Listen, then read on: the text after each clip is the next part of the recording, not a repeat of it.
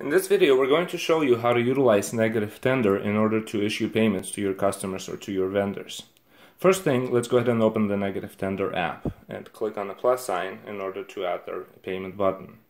Let's give it a name to this payment button. Let's call it issue payment. The other thing we have is the payout reason, which can be different for every transaction, and if this option right here is selected, then these payout reasons can be entered by clicking the payout reason button. So let's go ahead and add perhaps a lottery payment, recycle value, and the vendor payment, which we have already added for the purposes of this video. Let's go ahead and click on payout reason, and there they are. So let's go back.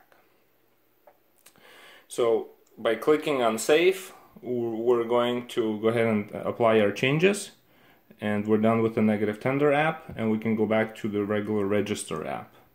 Now, in the register app, if we add an item, we can go to the pay screen, and the issue payment option is right here. We can click on it.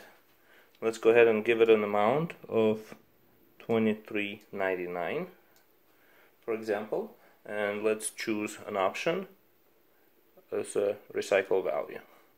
And let's go ahead and click it apply register and click OK.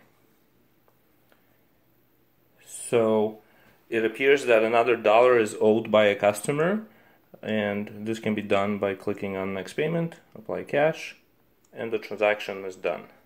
So we're done with the transaction, and we utilize the negative tender app to give back to the customer and then apply that money back to the transaction. Now I'd like to show you how that gets reflected on the transactions and the cash logs.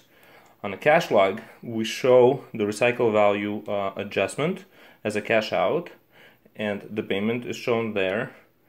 And in the transactions, we show the payment of $23.99 was issued by our app, $23.99.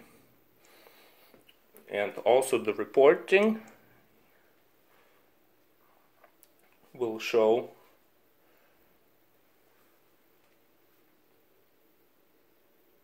the transaction as a cash adjustment. Thank you.